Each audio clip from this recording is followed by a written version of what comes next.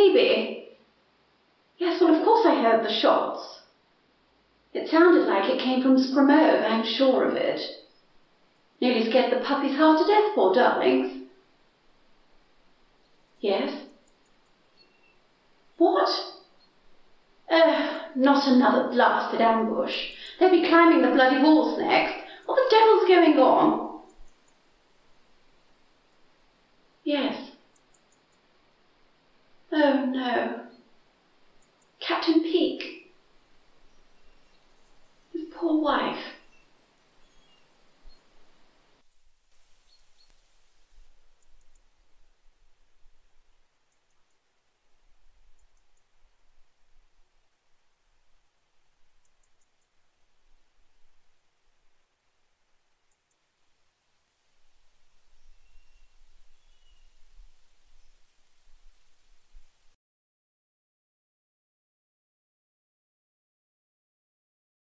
Last night at the Savoy, I spoke to a man from the War Office. He says the whole place is buzzing and rushing about preparing to remove the army from Ireland. I do wish they'd settled this wretched Irish business. Everything is so up in the air. Now, darling, I must pick a bone with you. You say in your last letter that you should have to keep me at home in England. You simply must realise that home to me is and always will be Ireland. If you want to marry me, you must realise that you're marrying a woman from another nationality to yourself. I can't marry you if you're going to keep me at home. In other words, shut me up in England and keep me out of Ireland.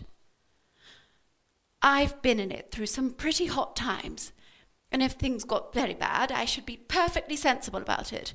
But the ordinary rotten scaremonger talk about the dangers of going to Ireland, I respond to as pure bunkum, and have always ignored it completely. As to leaving me at home, Ireland is my home, not England. This does not mean to say that I'm not loyal to the bone, because I am. My feeling about not shrinking things because they're unpleasant is a part of me, and has been born and bred in me.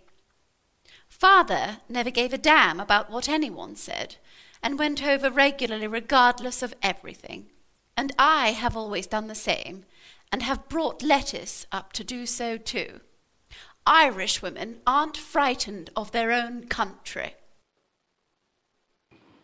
I wonder if you will ever understand what the noise and racket of Euston means to one with the coils of Ireland round them. The rock of the Irish mail train, bringing you nearer and nearer, mile by mile. The sea and the sound of Irish voices, the sight of Ireland's eye. I do hope you like Ireland, and get to know her, understand her. They may well indeed call her the land of sorrows. What a history, and what a heart-rending tragedy. When you swear you will tear it out from your heart because of a gang of double-faced, soft-speaking, murdering swine, then back come her arms around you in a wave of memories, and you assure yourself, it isn't Ireland, not really Ireland who does these things. And down you go again. Unreasoning, maddening charm. The land of bogs and mists and bright, bright greens and soft, dull purples and browns. The haunting, clinging charm that remains with you always, wherever you go and whatever you do. Unchanged by the awful things that happen there. You may try to wipe her out, and you see a vision of a purpley, brown, soft stretch of boggy sedge running down to a river with a soft rise of land behind. And then the glory of the setting sun, and murders and intrigues fade away, and she has you back again in her coils. As I've said before, the mail boat heading out to sea means home behind for one of us and home ahead for the other. I'll marry you, my darling. I don't care if you only get 1 week's leave. I'll pick it up in the Greville Arms if necessary. I don't care what we do or where we go or what happens, as long as I have you. And you don't try to cut me off from Ireland. Your very, very own Olive. P.S. The broken barometer has been returned by post to London. At first, Father thought it was a bomb or a trick to blow us all up.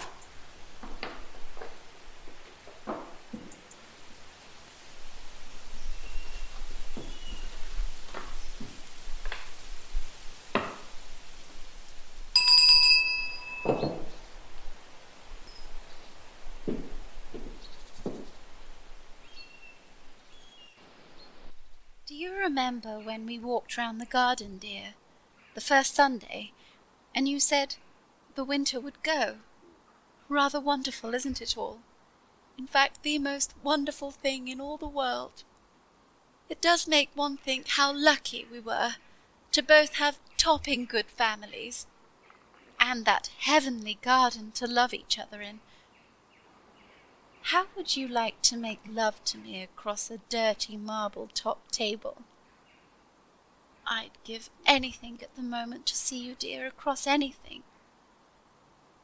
But I would like you all to myself, and to put my head on your nice, strong shoulder, and to be kissed, and then to hold your head against me. Oh, keep him safe. Keep him safe, please. Please. Lord of all gentleness, Lord of all calm, whose voice is contentment, whose presence is calm, be there at our sleeping, and give us, we pray, your peace in our hearts, Lord, at the end of the day. Today I went and knelt in the chapel when it was quite empty. I knelt in exactly the same spot that I knelt in last time I stayed there in June, and where I nearly washed the varnish off the pew. Last time I knelt in that spot, I was so agonizingly unhappy. And now you've changed the whole world for me, and it's all right again.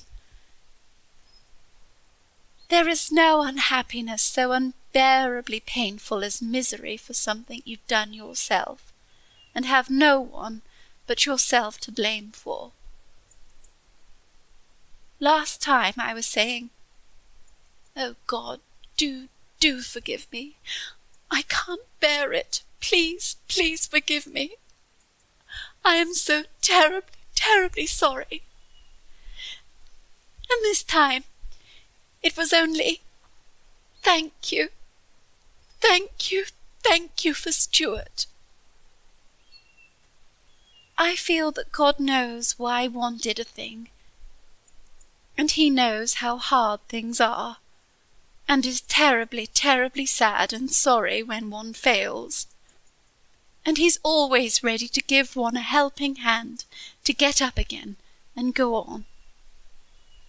That he is always ready to help and always understanding.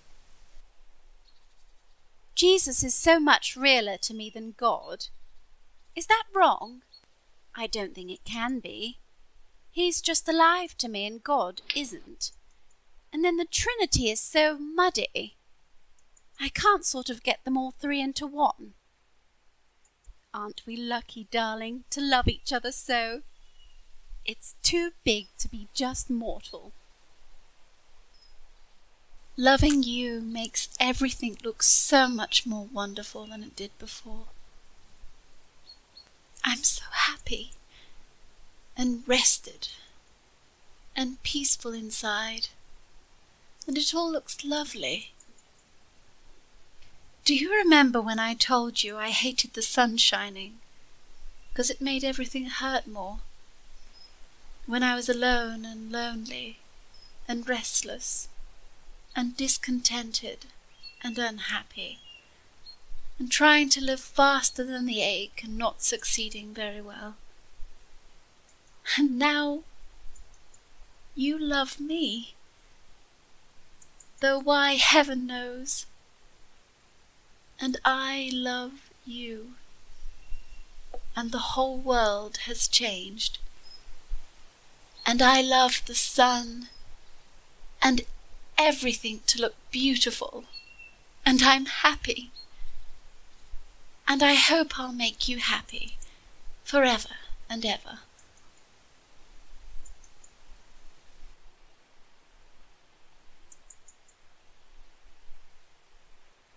Well, you're probably wondering what happened in the end. We lived happily ever after here in Strokestown, and then, well, I died, of course.